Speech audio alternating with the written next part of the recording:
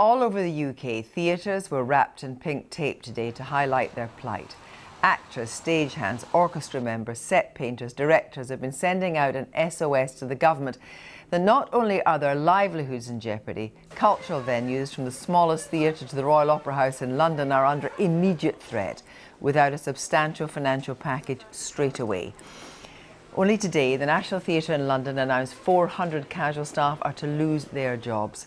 The Prime Minister said that he would set out a timetable for the arts in England next week, but there was not a hint of what funds might follow for an industry which employs more than 2 million people and generates almost £11 billion for the UK economy.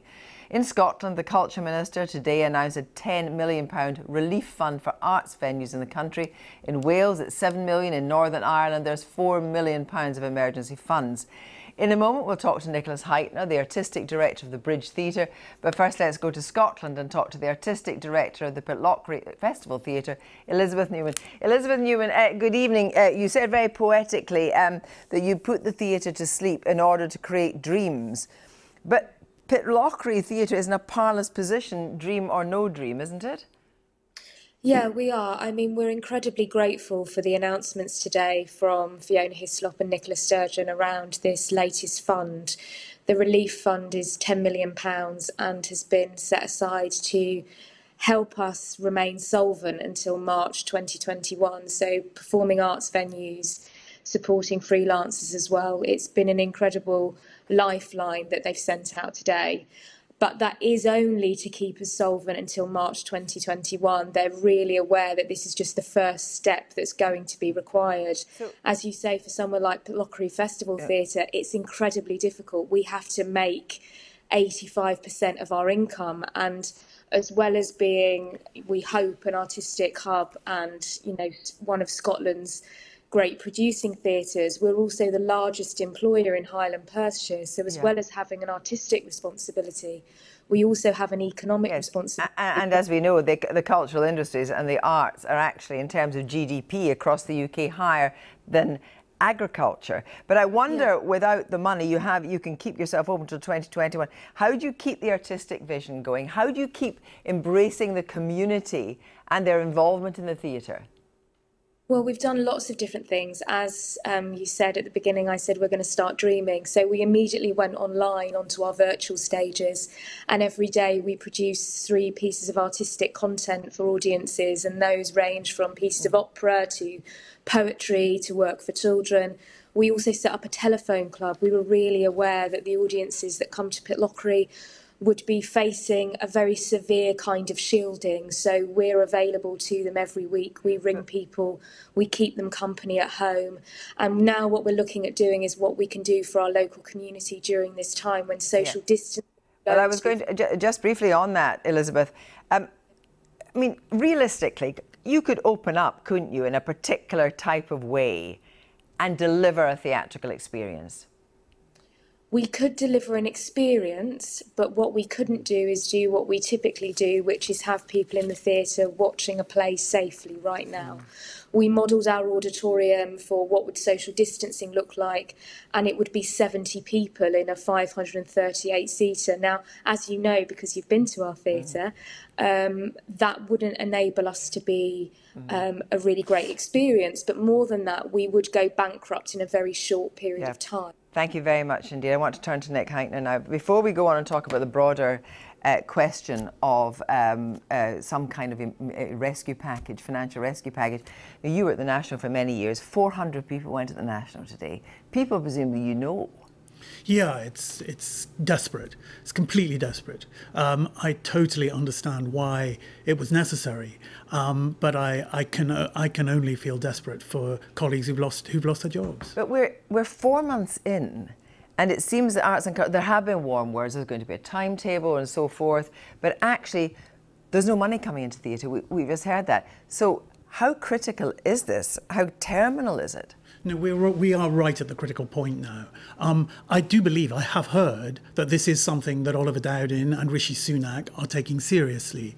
But unless there is a substantial, unprecedented rescue package as part of the July statement, the Chancellor's July statement next week, we're really looking at waves of insolvencies, waves of redundancies. We're looking at the whole ecosystem breaking down. We're not just talking about theatres. We're talking about concert venues, large and small, gigs. We're talking about community arts, circus. We're talking about classical and popular music.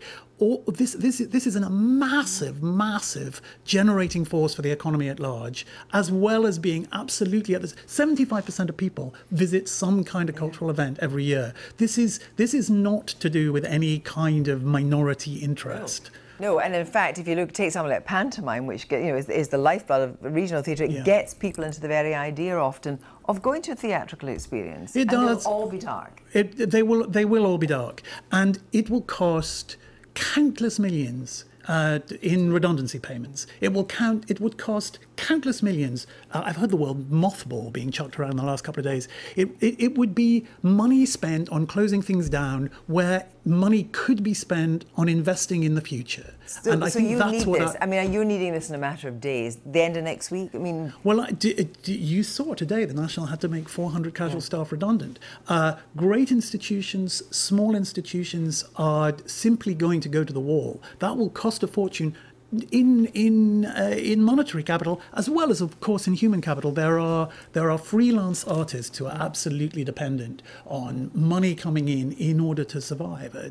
We are at risk of chucking all that away. So you have the question of the industry. Yes. But in fact, where does the industry sit in terms of actually the societal contribution that arts and culture makes? I mean, well, obviously, I think it's incalculable, but it is undoubtedly a huge economic multiplier. But it is also one of the things which the UK has a global reputation for, and it's soft power as well. It's soft power. I think this is a really conservative. I would like to address through you conservatives and say, why would you not? I believe they do.